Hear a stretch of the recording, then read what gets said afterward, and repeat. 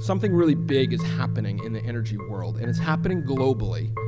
It's happening all over this country for sure, and that's something called the replacement cycle. Old power plants are reaching the end of their life cycles.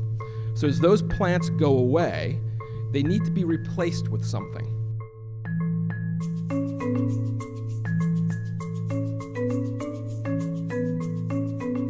In New England, we have about 30,000 megawatts of generation. In the next 7 years, about 10,000 of those megawatts, 10,000 of the 30,000 are going to go away. And you can't take wind power from Idaho or Iowa or Texas and bring it to New England. Our electric system doesn't work that way. You need to generate power relatively close to where the power is used.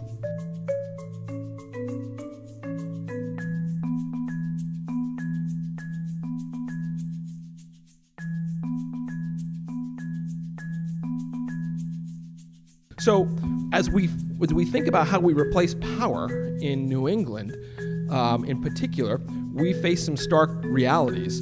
Power plants are going away, building new things on shore is difficult. What about offshore?